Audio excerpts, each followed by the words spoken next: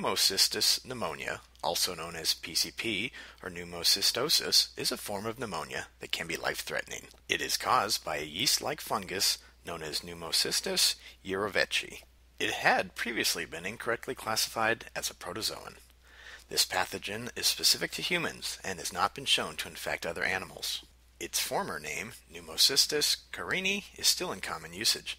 As a result, Pneumocystis pneumonia is also known as Pneumocystis Jirovecii pneumonia and incorrectly as Pneumocystis carinii pneumonia.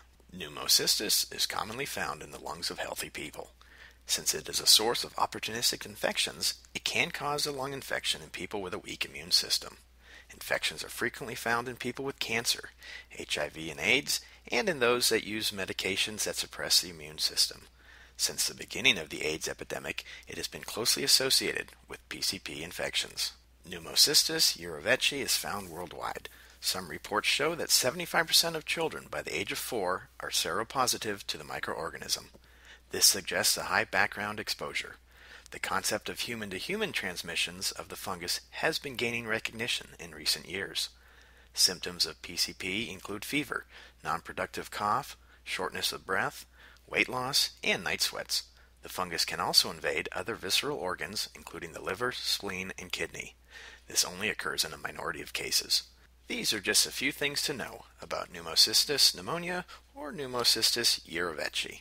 To learn more about preventing environmental infectious diseases and pathogens, or indoor air quality testing and consulting services, please visit the website shown on the screen.